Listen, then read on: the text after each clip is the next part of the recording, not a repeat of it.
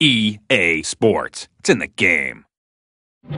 Eli Manning is one of the most hot and cold quarterbacks in the NFL. If he gets off to a good start, that usually bodes well for the Giants in the fourth quarter. Now, if he makes some early mistakes, he's going to have to work hard to get his confidence back.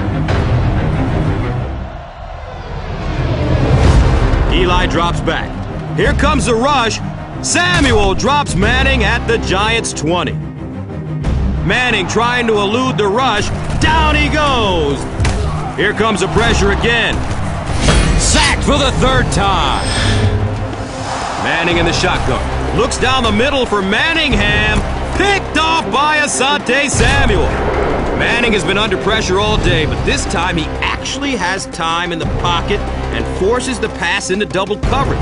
That's the effect a good rush can have. The clock in the quarterback's head gets accelerated, and sometimes they throw the ball before they have to, and that's what happened to Eli here.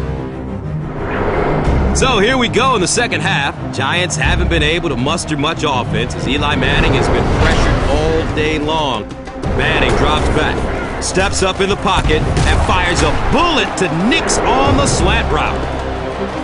It's only 7 yards, but that's the type of play Eli needs to get going.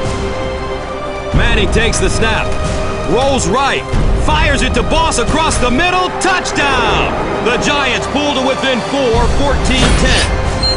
Eli's really in the groove now. He's hit Nix and Manningham on consecutive 15-yard pickups, crossing the Eagles' 35-yard line. Eli takes the snap, fires a laser to Nix on the sideline for another 10-yard gain. Did he get out of bounds? No! They hurry back to the line of scrimmage, and Manning spikes it with 5 seconds to go. One play from the 25-yard line to try and win this game. Manning in the shotgun. He takes the snap. Throws the fade to Nix in the corner of the end zone. Caught! Wow! What a catch by Hakeem Nix!